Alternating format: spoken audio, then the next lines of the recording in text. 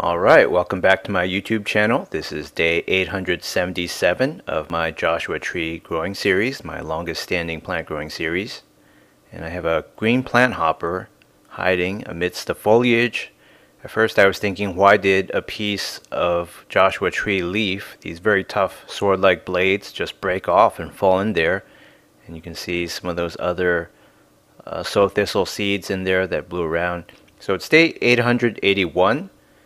And again, this green plant hopper won't leave. I've moved this pot up, as I'll show you later. I rearranged everything. I wanted to get this plant off the balcony floor because it doesn't get that much sunlight, especially with everything on this table, which I didn't always have before. And the passion fruit vine, all the sunlight just gets soaked up before it really hits the floor of the balcony. So I don't want this to continue to get only 1 to 2 hours of mid-afternoon sunlight a day. That's not nearly enough for something that's accustomed to full sun in the high desert. It grows in the valleys, so at 4,000 plus feet elevation, it's just growing on flat ground. It gets a lot of hours of sunlight a day.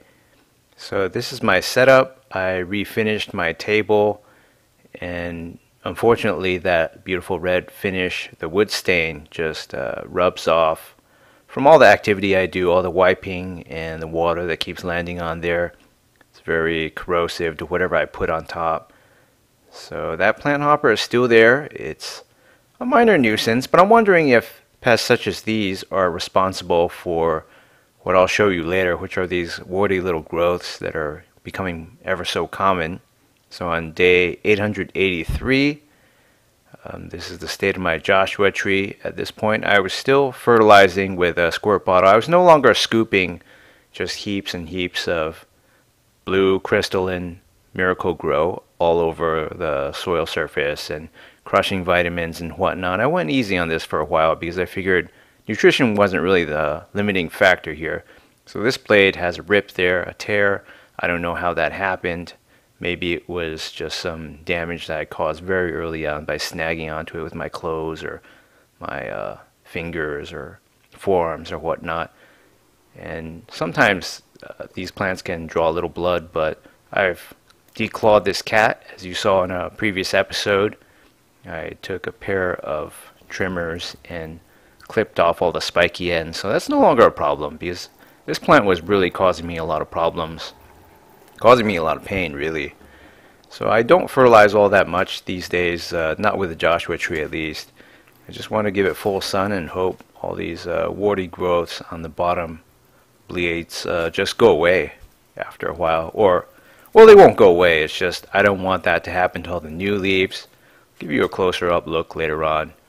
But so far everything's looking good. I don't know if this would continue to look good if I had it on the balcony floor. Probably not. It wasn't getting nearly enough sunlight, and even now I would say, maybe it's not getting enough sunlight. So if you look at those blades in the middle that are coming out, they're pretty short. They're slightly above half length. So as you can see here, I've watered, and at the very bottom it looks like it's more narrow, the funnel, and those leaves have long died. Those are where I trimmed back or just pulled them off after they died, the blades.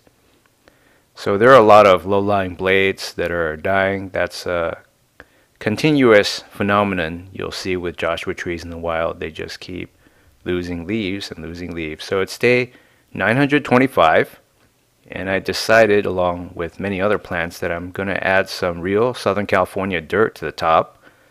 So a lot of crops are grown in Southern California, well, California in general, and the soil is fairly rich.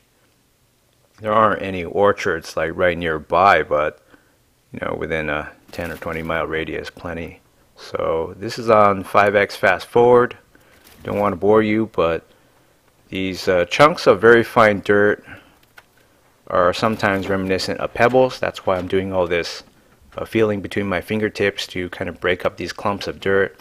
And there are also a lot of small pebbles in there, which I throw out. I don't like that, and that would just get in the way and inhibit plant growth. So it's a fair bit of just fine sifting manually. I do have a sieve on my balcony floor. I haven't used it for this. That would stir up a lot of dust. And I'd recommend, if you're working with this kind of very dry soil, which I got a bag of. Maybe it's just 5 pounds or so from the outside. I dug it out with a trowel. It's very heavy, it's very dense. I'm sure it's very nutrient rich, and it's got seeds of all sorts of things. But as you can see, just by watering here, there's all this dust being kicked up. So I'd recommend wearing safety glasses that wrap around, just so you don't get that in your eyes, especially if you have contact lenses or whatnot. You don't want that to dirty your lenses. So just go ahead and shower off the edges of this pot, which is something I'll have to do later. It seems like there's a little bit of splash, but that's okay. It doesn't seem to get anywhere else. It's remarkably self-contained. After you water, everything sort of congeals. It's very fine dirt. And I have seen some comments before on my previous Joshua Tree videos to the effect of, you should be planting this in sand. Well, those people just don't understand that this doesn't grow in sand. Nothing grows in pure sand. Not here, not in the high desert or interior deserts, not in Arizona or the Sahara Desert. Basically, it grows in a fine desert soil like this, or something very similar to this. It's actually very rich of these semi-desert or semi-arid soils. So as you can see, the drainage is very slow for such a thin layer, and even on 5x fast forward, it's barely going in there. So it forms a great seal. I've already done this with my other plants. Well, my passion fruit plant has a full seal. This one does too. I didn't dig up enough dirt to provide a full seal for some of my other plants, but that's okay. If we're just dealing with seedlings, I only need to have the seal or real dirt be around the base of the stem for nascent plants. And you can see some of my other pots. I have a lemon seedling, pineapple tops and whatnot.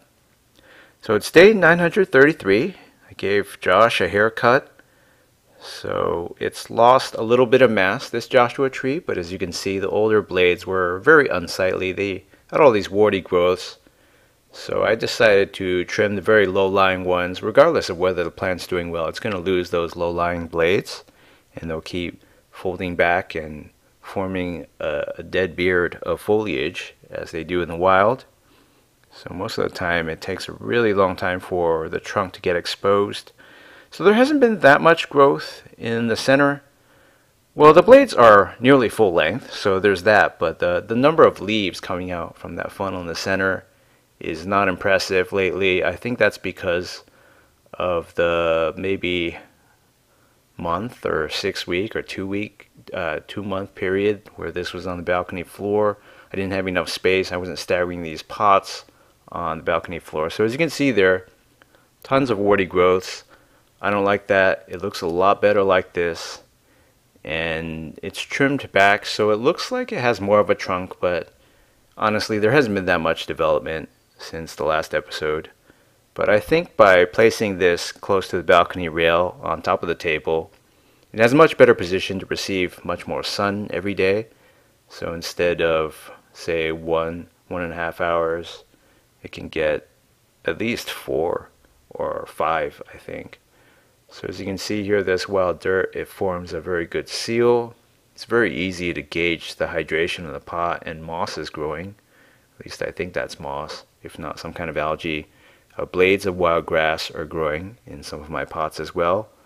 So I wouldn't be surprised to get mushrooms and some other things growing in there. As long as they're not giant weeds like the sow thistle of my century plant, I don't really care. I could always pull stuff when it gets too big and it starts being a drain on the resources of the pot. And hopefully I'll just do that when they're very small. So I don't want anything to get like the sow thistle of my century pot plant from that series that I just ended, where it just grows to a huge size within a month or two. So as you can see here, the drainage is very slow, and that's great. It has a beautiful reflection. That means it's trapping all the hydration underneath. The potting mix is very hygroscopic. So it also means that fungus gnats will have a hard time burrowing in and out.